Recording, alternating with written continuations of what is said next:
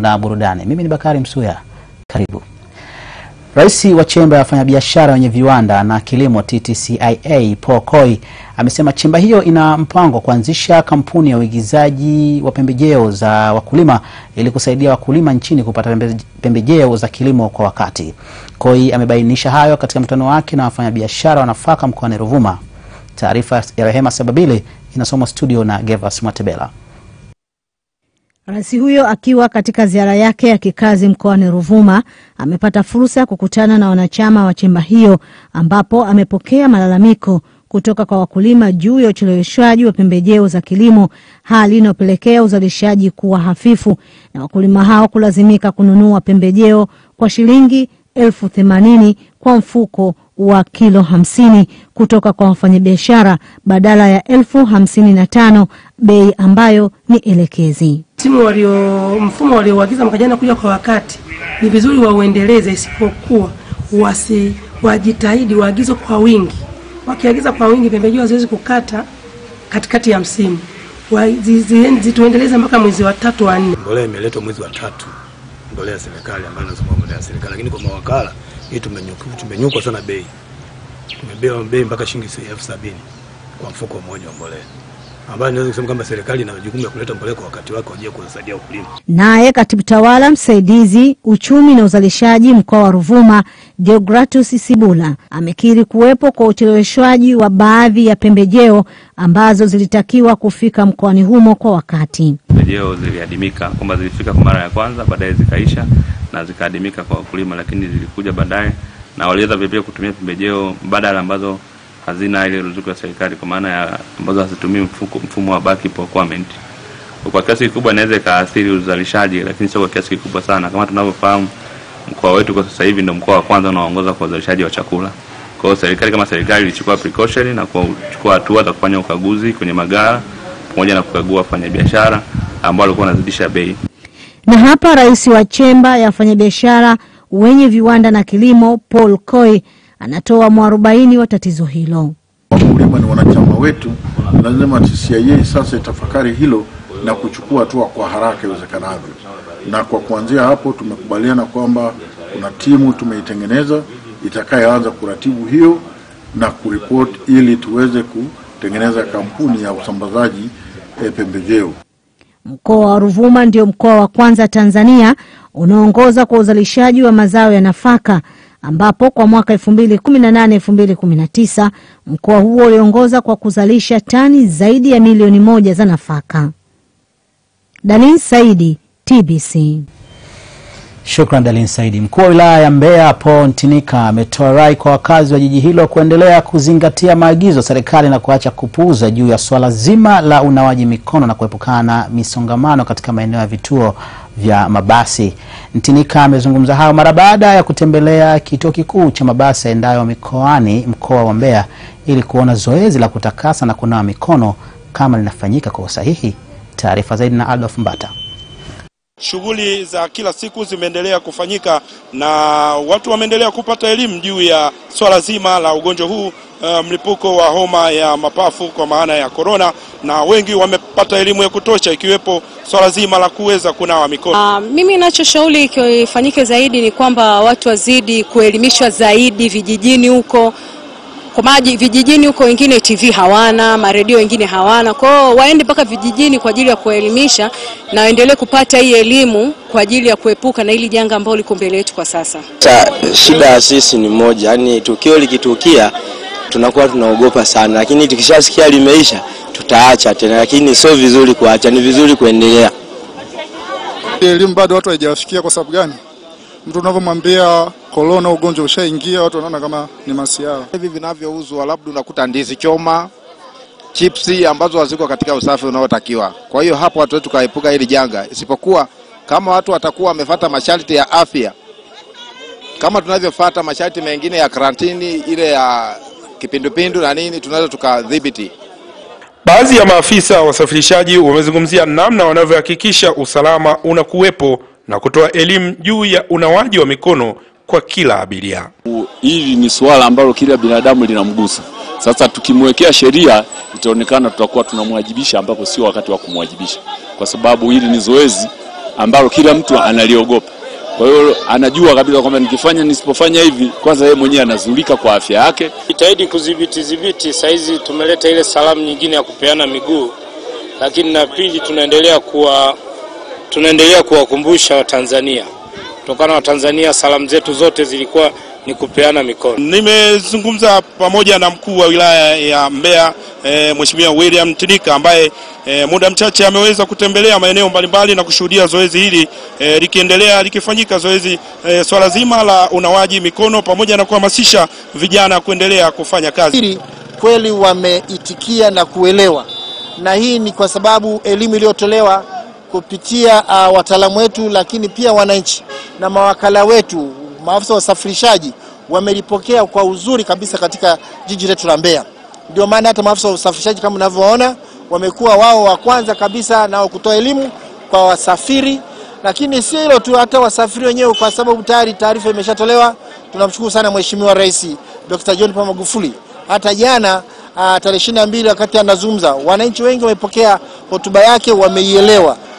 Nikiripoti kutoka hapa katika stendi kuu ya mabasi yaendayo mikoani, mimi ni Adolf Mbata wa TBC. Tuende kule Mwanza ambapo katika kukabiliana na ugonjwa wa corona, Jaji Mkuu Profesa Ibrahim Juma ameagiza shughuli zote za kimahakama zifanyike kwa njia ya mtandao ili kuepuka msongamano wa watu mahakamani. Profesa Ibrahim ametoa agizo hilo alipozungumza na vyombo vya habari katika Mahakama Kuu ya Kanda ya Mwanza. Taarifa zaidi na Reginald Ndesika. Mbalimbali nchini, hivyo amesisitiza watendaji wa mahakama kuongeza matumizi ya tehama katika usajili wa mashauri na kesi mbalimbali. Matumizi ya tehama ni muhimu sana, hasa katika kupambana na misongamano, na hasa kuhakikisha kwamba huduma za utoaji haki zinaendelea, hazisimami, na shughuli muhimu za kijamii ambazo zinagusana na mahakama zinaendelea.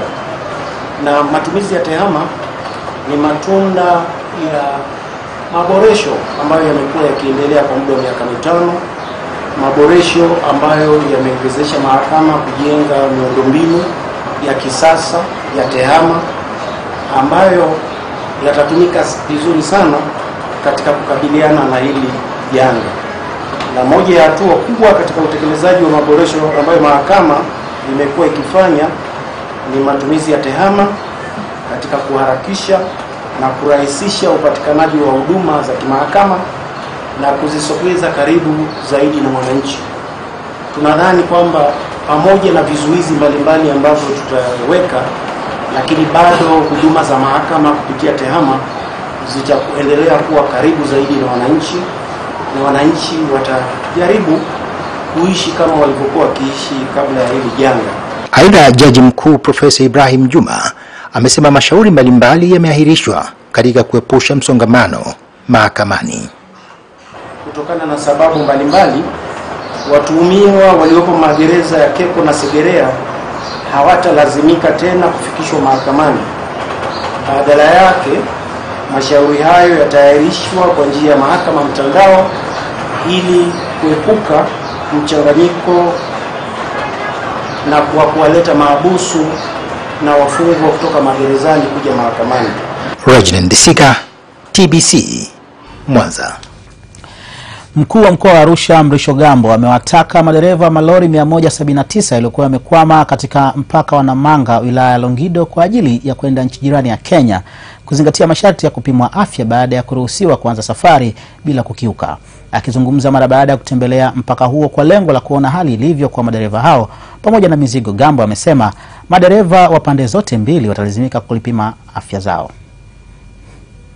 Tutengeneze mazingira mazuri zaidi ya kuruhusu mawasiliano baina ya nchi hizi mbili, lakini lazima pia tujihakikishie afya za wahusika.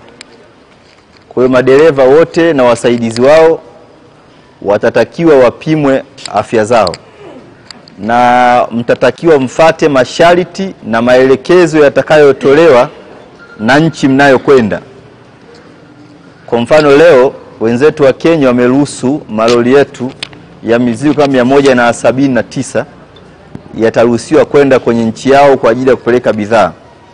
Na japokuwa wamezuia watu kwenda kwenye nchi yao, lakini wametoa upendeleo maalum kwa madereva wa magari ya mizigo na wasaidizi wao. Aidha, Gambo amewataka madereva hao kuchukua tahadhari zote zinazotolewa na wataalamu wa afya. Tayari mchakato wa kuanza safari kwa madereva umeanza ili kupeleka mizigo chini ya uangalizi. Tuelekee kule Kagera ambapo baadhi ya abiria, wafanyabiashara na wasafirishaji katika mpaka wa Mutukula wilayani Misenyi mkoani Kagera wamesema wameathirika kwa kiasi kikubwa kiuchumi kufuatia agizo la serikali ya Uganda kuzuia shughuli za usafirishaji wa abiria pamoja na watu binafsi kuingia nchini humo isipokuwa kwa magari yanayosafirisha mizigo. Serikali ya Uganda imetoa agizo hilo kupitia rais wake Yoweri Museveni, ikiwa ni jitihada zake za kujikinga na maambukizi ya virusi vya corona baada ya kubainika kuwepo mtu wa kwanza aliyeambukizwa maradhi hayo nchini humo. Charles Mobea ana taarifa zaidi. Kwa kawaida mpaka wa Mutukula hugubikwa na harakati nyingi, lakini agizo la serikali ya Uganda majira ya usiku hapo jana kuzuia abiria, wafanyabiashara pamoja na magari binafsi kupitia mipaka yake imesababisha shughuli za kibiashara kupitia mpaka huo kudorora. Katika kituo cha ushuru wa pamoja cha Mutukula ambacho kwa kawaida hupitisha watu 300 hadi 350 hadi kufikia majira ya saa 7 mchana, kimeshughulikia watu 5 tu kuingia nchini Uganda, huku msongamano wa foleni ukiwa adimu ukilinganisha na siku za nyuma. Madereva wa magari ya mizigo wanaopeleka mizigo Uganda au kutoa mizigo Uganda wanaruhusiwa kufanya hivyo muda wote wa masaa 24. Makundi mengine ya watu wakiwemo wa Tanzania wa kawaida wanaotarajia kuingia Uganda au wamezuiwa, wasio na sababu maalumu au si wakazi wa nchi ya Uganda au hawaruhusiwi kuingia Uganda kwa sasa. Kwa hiyo ukitizama hivyo basi flow imepungua sana. Hatua hiyo imeathiri uchumi wa wasafirishaji pamoja na wale wanaojihusisha na uwakala wa tiketi katika mabasi, huku daladala kadhaa zikichukua muda mwingi kusubiri abiria. Abiria tulikuwa tunawategemea kutoka Uganda kwenda Bukoba, sasa hivi wamekata. Kwa sasa hivi tulivyokuwa tunategemea sana abiria, tumepata sana changamoto barabarani. Kuanzia jana wafunge, hata abiria akija sasa siwezi kufanyaje? Siwezi kuhudumia kwa sababu sina gari. Gari zimezuiliwa. Polisi Waganda ndio wanafanya maki wao, wanawaleta huku wanaingia. Kwa kuita waingii kule. Kwa hiyo tumepaki sasa hivi hata ile ya kula. Mimi mwenyewe kutangu afisi hata huyu hata mmoja tangu asubuhi. Wakati abiria wengine wakianza kuahirisha safari zao na kurejea makwao, raia mmoja wa Uganda mkazi wa mji wa Masaka nchini humo alikuwa na haya ya kusema. Naomba government kama inaunga itusaidie natafuta chakula cha watoto. Nina watoto 18 sasa hivi. Sina kitu cha kula nyumbani. Biashara vyote vinasimama. Charles Mobea, TBC, Misenyi, Kagera. Tugeukie sekta ya afya ambapo hospitali ya rufaa ya mkoa wa Katavi imeanza kutoa huduma ya wagonjwa mahututi baada ya kukamilika kwa mradi wa ukarabati wa jengo la wodi ya wanaume kwa kulibadilisha matumizi. Mganga mfawidhi wa hospitali ya rufaa ya mkoa wa Katavi, Daktari Justina Tizeba, amesema huduma hiyo ya wagonjwa mahututi itapunguza kuwapeleka wagonjwa zaidi ya 40 kwa mwezi kufuata huduma hiyo katika mikoa ya Mbeya, Mwanza na Dar es Salaam. Hosea Chewa na taarifa zaidi. Wagonjwa mahututi takribani 10 wamekuwa wakipokelewa katika hospitali ya rufaa ya mkoa wa Katavi kila juma na kupatiwa rufaa kwenda Bugando mkoani Mwanza, hospitali ya kanda ya Mbeya na hospitali ya taifa ya Muhimbili. Tunashukuru sana sasa hivi na kwanza tumeifungua hii ICU yetu. Tayari tumeshapata wagonjwa 7 humu ndani na 5 walipona kabisa na tumeruhusiwa. Pamoja na kukamilika kwa chumba maalum cha wagonjwa mahututi katika hospitali ya rufaa ya mkoa wa Katavi, pia watumishi wa kitengo hicho maalum wamejipanga kutoa huduma. Mimi tulipelekwa na mwenzangu Muhimbili tukaenda kupata mafunzo kidogo kwa ajili ya kuwakea wagonjwa wa ICU. Tulienda tukarudi, pia tumeshaanzisha chumba chetu cha ICU kama mnavyokiona, kipo vizuri na tunahudumia wagonjwa vizuri. Kwa sasa huduma inapatikana masaa 24. Huduma ya ICU inapatikana masaa 24 na wathibitishia kabisa wagonjwa wenye sifa za kulazwa kitengo cha ICU. Sisi tupo hapa kwa ajili ya kuwahudumia. Huduma zipo masaa 24. Juma lililopita wagonjwa 5 wamepatiwa huduma kwa mara ya kwanza na kuruhusiwa kuendelea na matibabu mengine. Alianzia kuamka, akajiumiza tumbo, tumeleta hospitali, akatengenezewa operation. Operation ikatolewa nani wa damu, kapelekwa mle hospitali, katibiwa vizuri, hali yake ni nzuri, naendelea kujiumiza. Hosea TBC. Baadhi ya wananchi mkoani Shinyanga wameiomba wakala barabara nchini TANROADS mkoani humo kuwa na mpango maalum wa ukarabati wa maeneo korofi ya barabara yanayounganisha mkoa huo na mikoa mingine ili kuufanya mkoa huo kufikika wakati wote, hasa katika kipindi cha msimu wa mvua. Wakizungumza na mwandishi wa TBC mkoani humo, wananchi hao wamesema ingawa maeneo ya mijini yanapitika nyakati zote, lakini maeneo vijijini yanayounganisha mkoa huo bado yanakabiliwa na ubovu wa barabara na hali inayoathiri mawasiliano pindi mvua zinaponyesha. Grayson Kakuru ana taarifa zaidi. Mvua zinazoendelea kunyesha maeneo kadhaa hapa mkoani Shinyanga, licha ya kusababisha mafuriko na kuacha baadhi ya wananchi kukosa makazi, lakini uharibifu wa miundombinu ya barabara umekuwa ni tatizo kubwa, hali inayofanya wananchi katika maeneo hayo kuwa na hofu. Barabara iliyopo katika kata ya Solwa wilayani Shinyanga inayounganisha wilaya hiyo na wilaya za Kahama na wilaya Misungwi mkoani Mwanza ni miongoni mwa barabara ambayo mvua zimesababisha barabara hiyo kukatika na hivyo kusababisha kero. Je, wananchi wana maoni gani juu ya ukarabati wa miundombinu? Kutoka nje kidogo na mji barabara hazipitiki. Kwa mimi naiomba serikali ipanue miundombinu kuanzia kijijini. Maana sasa hivi ukitoka kidogo na mji wa Shinyanga barabara zinakuwa ni mbovu. Unaweza kukuta mtu anaishi ngambo hii lakini unahitaji ufike ngambo ile ili upate huduma nyingine. Kwa hiyo nafikiri serikali ingetoa kipaumbele kwa tuseme miundombinu ya barabara. Lakini kamati ya ulinzi na usalama ya wilaya ya Shinyanga ikatembelea eneo hilo na kujionea hali halisi ilivyo, na huku ikitoa kauli ya matumaini kwa wananchi. Katika eneo hili ni mkondo wa Ziwa Victoria. Kwa hiyo ni eneo ambalo linakuwa linapokea maji kwa wingi sana, na ndio imepelekea mpaka barabara yetu hii imekatika. Kwa hiyo jitihada kubwa ambazo tumeendelea kuwashauri TANROADS wahakikishe kwamba wanaomba fedha nyingi kupitia wizara yetu ya ujenzi ili tuweze kupata madaraja makubwa ambayo yataweza kuhakikisha kwamba barabara hii sasa inapitika muda wote. Mibara Ndilimi ni kaimu meneja wa TANROADS hapa mkoani Shinyanga. Tumeamua kuunganisha nguvu za wakandarasi watatu ambao hao sasa sehemu kubwa ile ya kwanza ambayo tumeanza nayo tumemaliza, na sasa watu watumie tena mitumbwi. Tumekuja sehemu ya pili ambayo imekatika pembeni kidogo, tumejaza mawe na tayari karibu tunakamilisha. Sehemu iliyobaki ni hii ambayo Mungu akitusaidia kama kutakuwa na breakdown ya mitambo mpaka jioni watu wa mguu watakuwa wameshaanza kupita. Mimi ni Grayson Kakuru, TBC Shinyanga. Tamati ya habari za kitaifa katika Dira ya Mchana. Tupate mapumziko mafupi, tukirejea tutazama habari za mataifa mbalimbali. Tanzania inaorodheshwa kwamba ni kati ya mataifa machache barani Afrika ambayo uchumi wake unakuwa kwa kasi. Wilaya 5 zilizounganishwa na viongozi hawa zipo katika harakati za maendeleo makubwa yanayokisiwa kuwa ni hatua nyingine ya ukombozi wa uchumi. Dar es Salaam ni mji mkubwa wa kibiashara nchini Tanzania.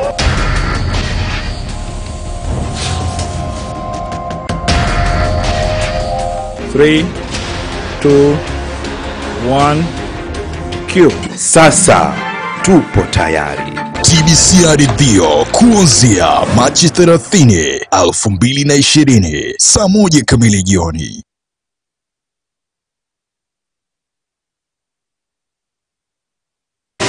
Hiki ni kishindo cha awamu ya 5. Hiki ndicho kishindo cha awamu ya 5, na huyu ndiye Jemedari Rais Dr. John Pombe Magufuli. Hiki ni kipindi pekee utakachojionea namna serikali ilivyowafikia wananchi kwa kuwapeleka miradi inayowagusa moja kwa moja. Ni miradi ya huduma za jamii, yaani afya, elimu, miundombinu, maji, umeme na yale yote yanayowagusa wananchi. Hapa naona ni karibu sana na sisi. Nikiugua hata usiku naweza nikabebwa hata na basikeli nikaletwa hapa. Mashule unaona yanakarabatiwa, yanajengwa, madaraja yanafanyika, kila kitu kinafanyika. Hiki ndicho kishindo cha serikali ya 500 chini ya Rais Dr. John Pombe Magufuli. Sisi hatuna maneno mengi, kwetu kuona ni kuamini. Ni Jumatatu saa 1 kamili jioni, Alhamis saa 2 kamili asubuhi na Jumamosi saa 3 na dakika 5 usiku hapa TBC1.